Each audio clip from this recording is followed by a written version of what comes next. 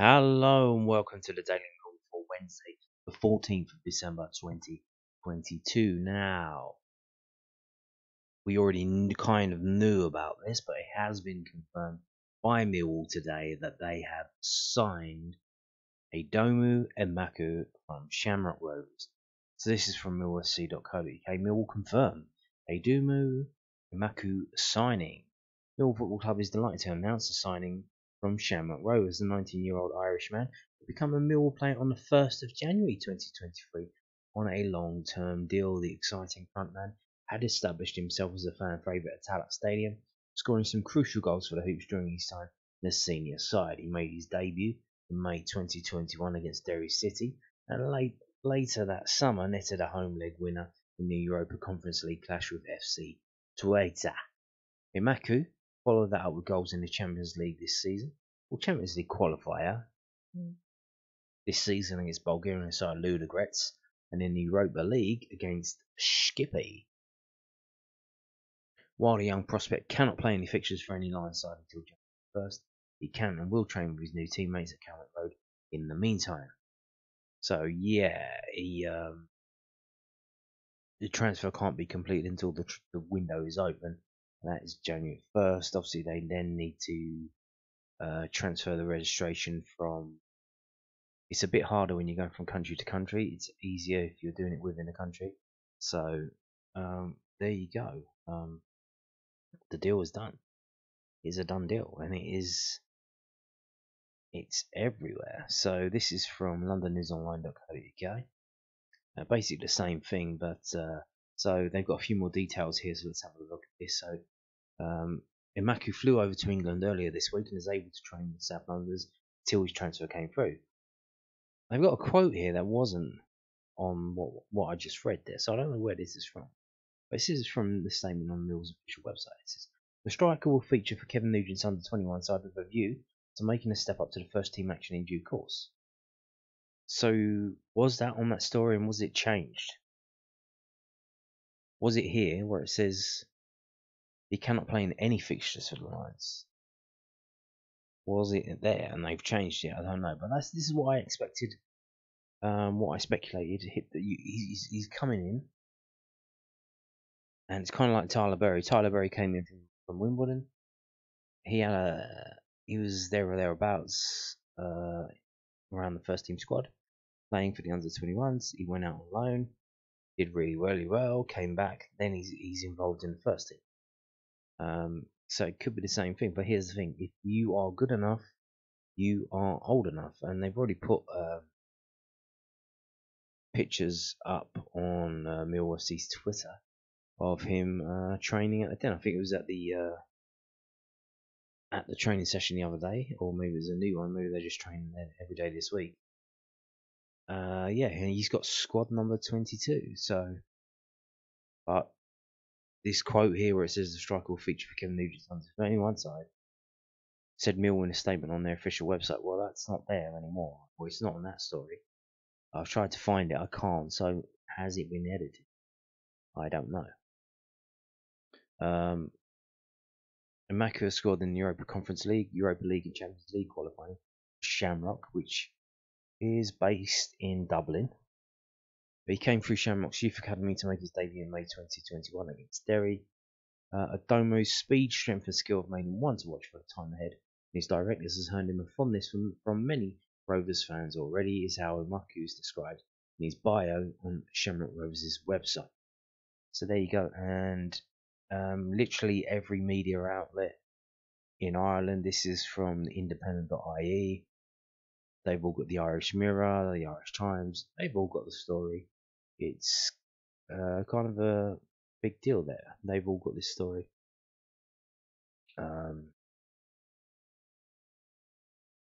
The Hoops are set to receive a transfer fee as he still had 1 year remaining on his current deal, which is interesting. I thought he was out of contract and we were paying them because he came through their academy. I thought it was that kind of situation, but they're saying, oh no, so we've paid transfer fee because he's got 1 year left on his deal. That transfer fee is rumoured, according to some bloke on Twitter, to be €200,000, which I believe is around £350,000. Or that might be with those are the two figures I've seen. I haven't checked the exchange rate, but that might be with add-ons and that. So I'm sure it would go up quite high. Obviously, they and like percentage sell-on fee.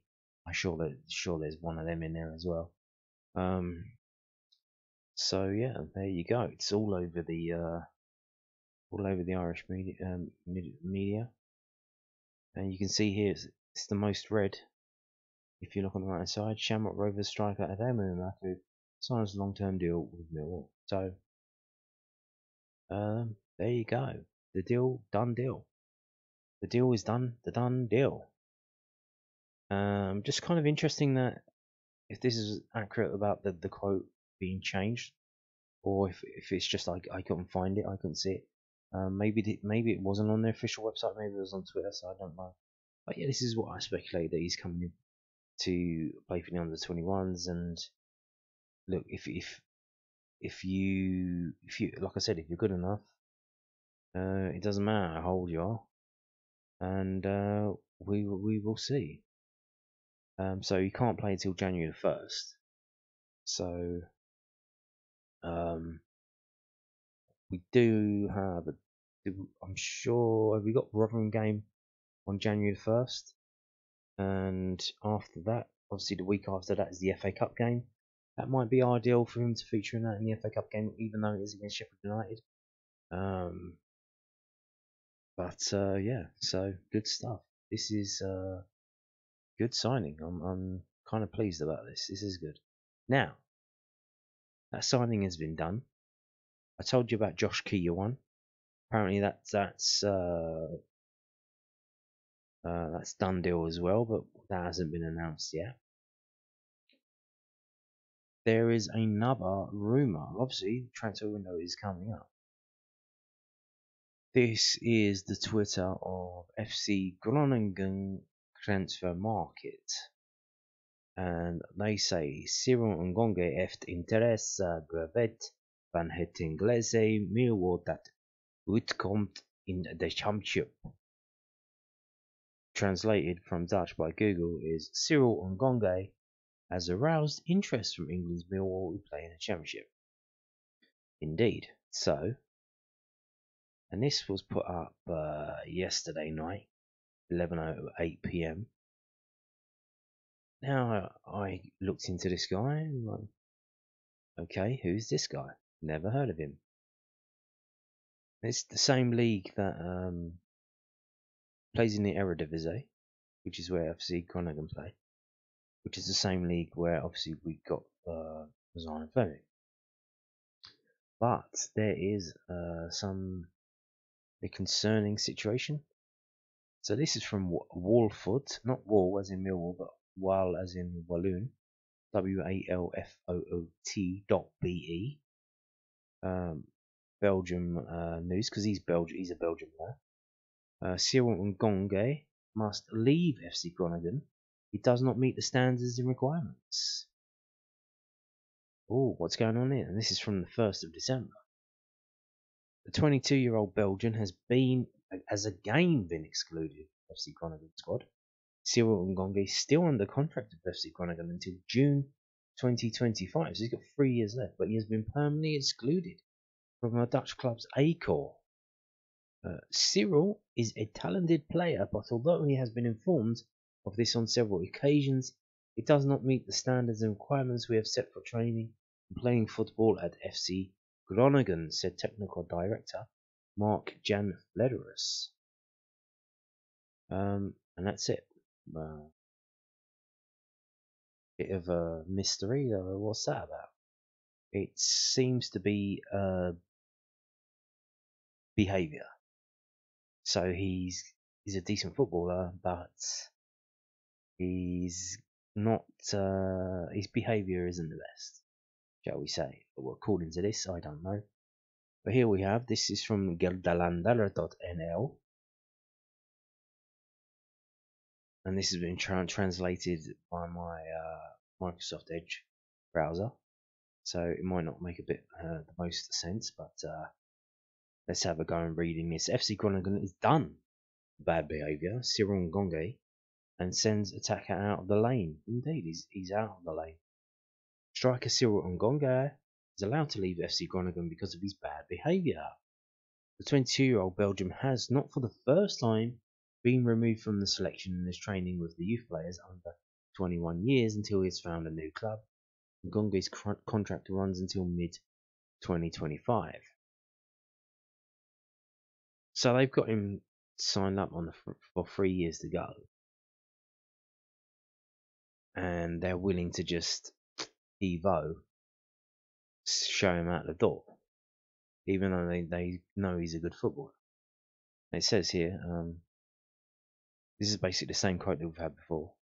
Cyril is a talented player, Ngonge was removed from the squad for a few weeks at the beginning of the season because of his attitude.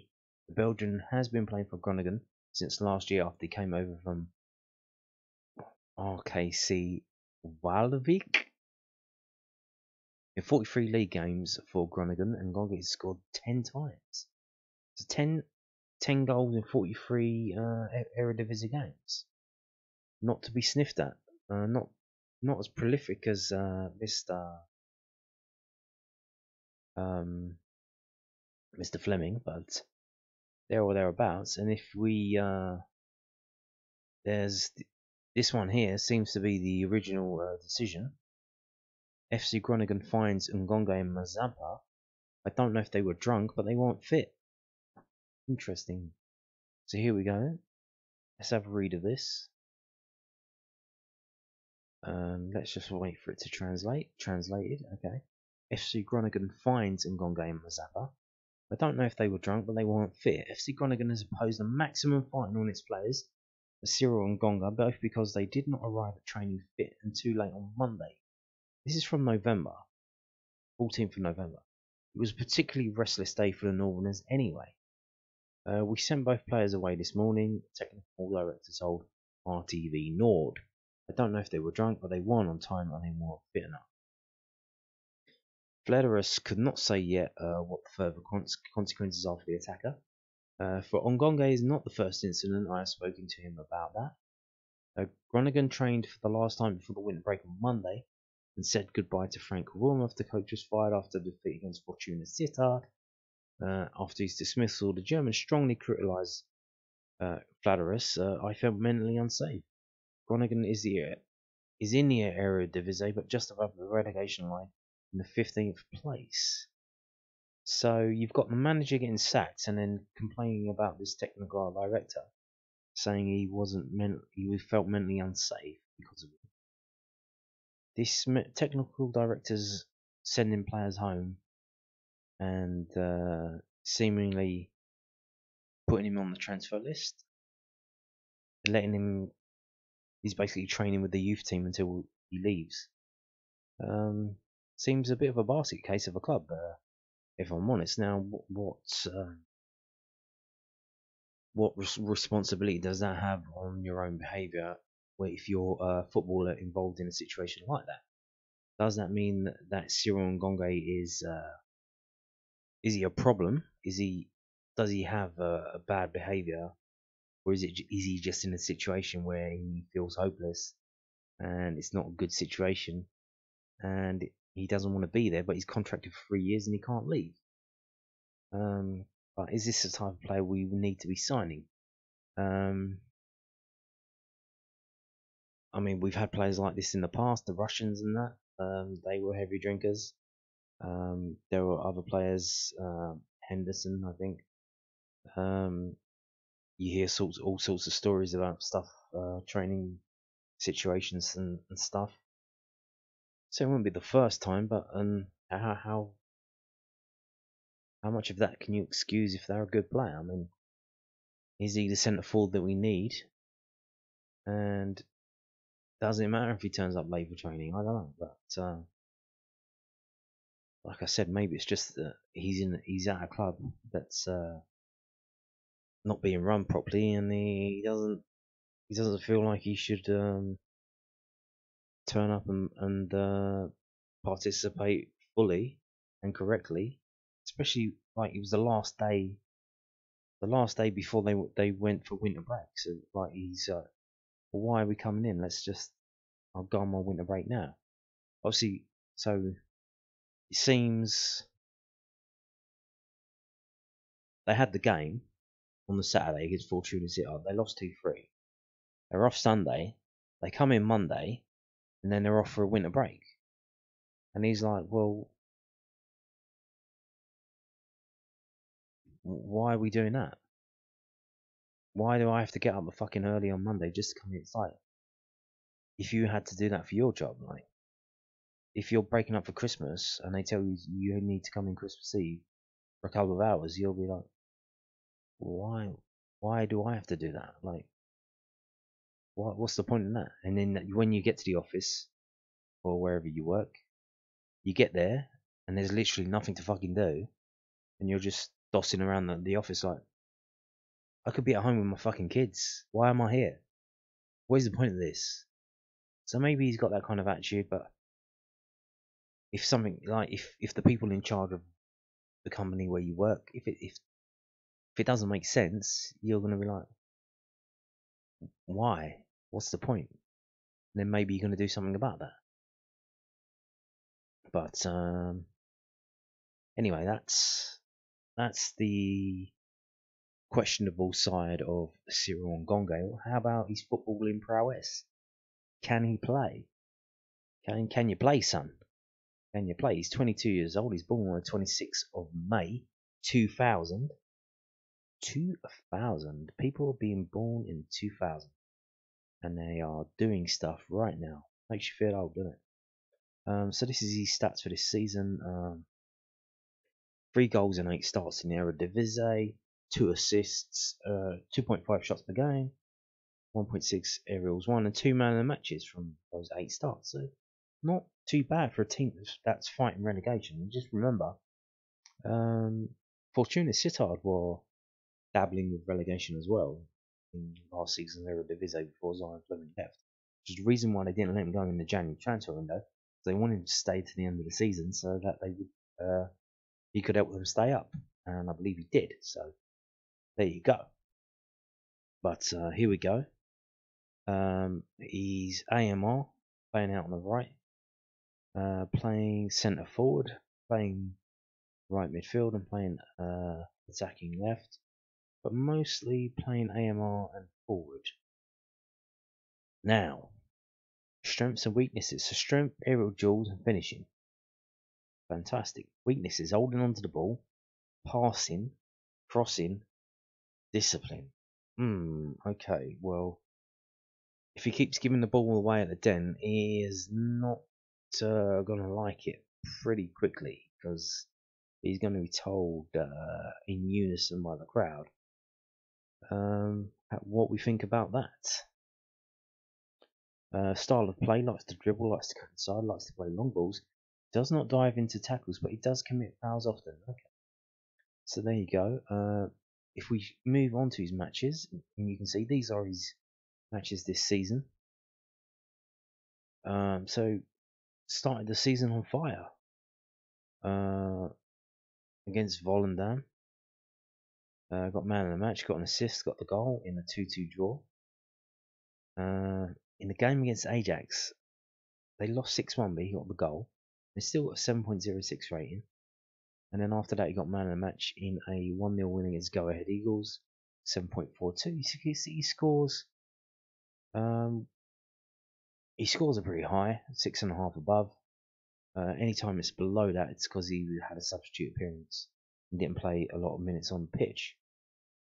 So there you go. These are his matches this season. If we look at over the last couple of seasons, so here he is for RKC Walwick. 15 starts, 5 substitute appearances, 5 goals. Gets signed by FC Groningen. 19 starts, 7 goals. And then, so, of course, so far this season. So he's still young. He's only had looks like 3 pro seasons. He was at Club Bruges, but I don't think that was just kind of like I think they were probably already out of the Champions League at that time, so they just put a youth player in. That's what it seems, because there's a gap there between 2019 to 2020. So seems he come through the Club Brugge youth system, and then he's moved into the Eredivisie, which is definitely a bigger and better league than the Jupiler League, which is the Belgian. But he knows how to score goals, and you can see his numbers are getting better year after year. So again, you're just looking at the situation with the drinking and the whatnot, and the getting in trouble with the technical director, and you think, is that a fundamental critical character flaw, or is that him reacting to a bad situation? You really don't know until you sign him, and then. But do you want to be taking that risk? Now, I would take the risk because it's not my money; it's John Berylson's money. But would John Berylson take that risk? Don't know. So yeah, we have been linked with.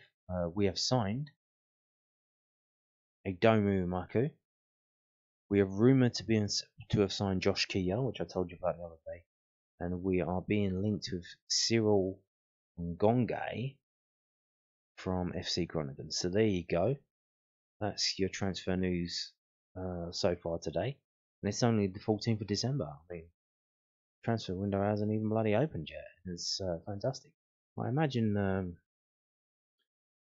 the reason why all this business is getting done early, I don't know if other teams are doing their business early as well, because football stopped, isn't it? It all stopped, and all eyes are on the World Cup, so people can have meetings and whatnot, and fly around and do stuff, sign deals. So I imagine that's what's going on. Now moving on to this from taxipoint.co.uk. Yeah, what is this about?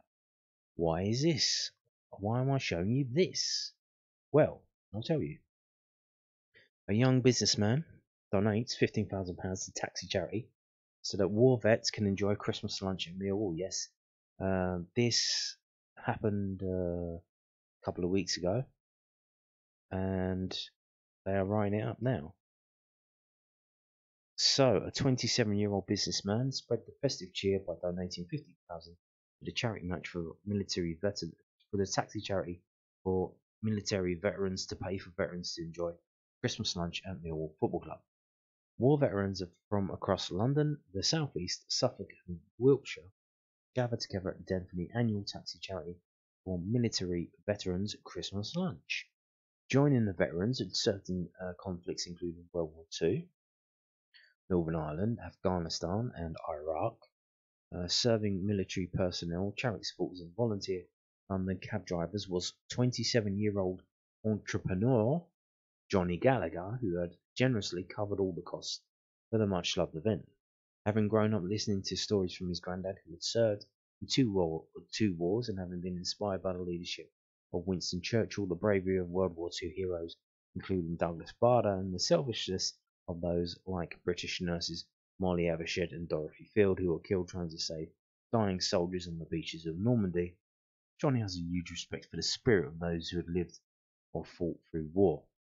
It was sad that recent events, including the young girl who poured her own feces on Captain Moore's statue, the burning of the poppies on Remembrance Day, and a new statistic that shows that only 1 in 5 young people will have a positive view of Winston Churchill, triggered Johnny to make the £15,000 donation to the taxi charity for military veterans who have worked with World War II veterans for 75 years. His donation covered the food, drinks, gifts, and transport costs of the lunch for 240 guests, and allows the charity to some much needed breathing space in what is a very difficult time to fundraise. Johnny Gallagher, a businessman and entrepreneur, said, "I am so disappointed and angry that my generation was seen as uncaring and ungrateful for what the men and women did for this country during World War II. By donating to this wonderful charity, I wanted to make a strong statement that not all young people have these views. I completely understand and appreciate that without the sacrifices these heroes made, me, my family, and millions of others would not be alive today. I don't know if that's him there or obviously the one on the left. I don't know. He's a bit old. He looks a bit old for 27, so I don't know if it's him or if that's someone else. Brian Heffernan, chairman of the taxi charity Military Veterans, said the greatest challenge facing us as we enter our 75th year is raising funds to continue supporting our very special veterans. Every charity was affected by fundraising restrictions during the pandemic, and having come through that, we are now facing the cost of living crisis, which will see most people having to reassess how they allocate any money they may have previously donated to good causes. To have received this incredibly generous donation from Johnny is truly wonderful, and we cannot thank him enough. Johnny Gallagher added, I had an amazing day with the taxi charity, meeting men and women who gave so much during World War II and other conflicts. At lunch, I sat with World War II veterans Ken Hay, who served with the 4th Battalion Dorset Regiment and was taken POW during the fighting at Falaise in Normandy. Marie Scott Wren, who transmitted messages to the beaches on D-Day. Dorothea Barron, who worked in naval signals, and charity ambassador Darren Swift, who served with the Army's dog unit and lost both legs to an IRA bomb in 1991. I took the opportunity to talk to many other veterans too, including Don Turrell, 97, who, when I asked what he thought about the problems we face today, told me that he grew up with 5 siblings who all shared the same bed and one sheet, and that when his father returned home from work, he would lay his coat over the top to give them a little bit more warmth. I later asked him what the worst bit about World War II was, and he replied succinctly, seeing my friends shot to pieces. Our views were certainly aligned with that too many younger people have no idea their misplaced feelings of entitlement and privilege, and should remember that those who came before sacrificed to allow them to have what they so often take for granted. I can honestly say that being at the lunch was an experience I will never ever forget, and will continue supporting the work of the taxi charity. So there you go, free cheers for Johnny Gallagher there for stepping up and covering all the costs of this event. Good stuff. Yeah. And that's from taxipoint.co.uk there. We're going to finish the video with bringing you this, which I couldn't bring you the other day because it hadn't been done. Sometimes the guy is late with his stuff, so it's not in time for the stats video on the day after the game. But this is the XG timeline of the Millwall versus Wigan game. And as you can see, so obviously the black line is Wigan, and they had that chance early doors around about the 3rd minute, which Long managed to save one-handed, and then they kind of don't have another shot on goal until the 33rd minute when they scored, and you can see that we literally, after they score, we try and put the effort in, and our 2 best chances basically came after their goal straight away. We had one that didn't go in, and then the one that did go in. And in the second half, you can see we tried at the start of the second half, and Wigan didn't really. They had 2 shots. That's all they had. The second half, around about the 60th minute. But you can see that it's been mentioned about the lack of an impact sub of an attacking player on the bench who could come on and change the game. And there is no discernible difference from when the substitutes came on. Nothing happened. I think they come on around the 69th minute. There's no increase in shots for Millwall from around that time. So there you go. I just wanted to share that with you. And while we're here, let's have a look at Luton, because we're obviously playing them on Sunday, and it looks like their new manager is having a massive impact in turning them into a boring shit team. They had like 3 shots that whole 90 minutes. They got lucky to score with their second shot of the game, which only took place in the 33rd minute. Oh, this is them here. They're in orange. And then they went out in the second half and tried to defend for 40 minutes, which is absolutely stupid. It doesn't work. You cannot do that. Stop doing that. I remember back in the day when Millwall used to do that when we were playing Neil Harrison. It never worked. And you can see here, it just led to Middlesbrough just coming at them all the time. Shot after shot after shot. And from the 75th minute onwards, it's just an endless slaughter. And they end up getting the goal. In the 90th minute, that gives Middlesbrough the win. So there you go. This is who we're playing next. Hopefully, they play as shit as this on Sunday, and we can absolutely smash them. Because they only had an XG of 0.2, which they managed to get the one goal, which is kind of good when you've got an XG that's so low, and you still managed to get one goal. Ours was 1.1, and we got the goal, so that's fair enough, there or thereabouts. But they got 0.2, managed to get a goal, so they overperformed their XG. But they tried to defend. They were trying to be clever in the second half, defend for 40 minutes, and it clearly didn't work. So I don't know why